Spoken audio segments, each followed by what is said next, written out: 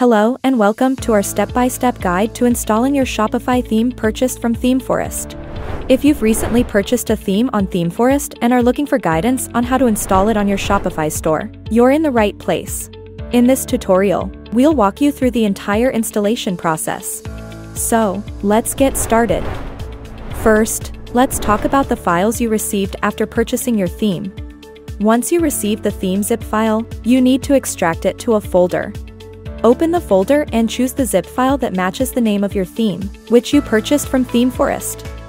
For example, I used the Farida theme zip file purchased from the R Shriram provider on Themeforest as an example. Next, open your Shopify store panel.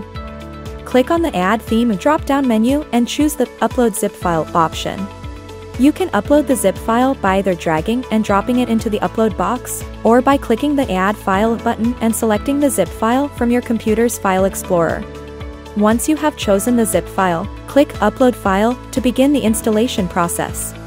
Once the installation is complete, you can preview your new theme by clicking on the Actions drop-down menu and selecting Preview. You can also customize your theme by clicking on the Customize button. Take your time to make sure everything looks good before saving your changes. If you're happy with your new theme, click Save and your new theme will be activated. If you're ready to make your new theme live, click the Publish button to make the theme live on your Shopify store. And that's it. You have successfully installed your Shopify theme purchased from Themeforest. We hope you found this tutorial helpful.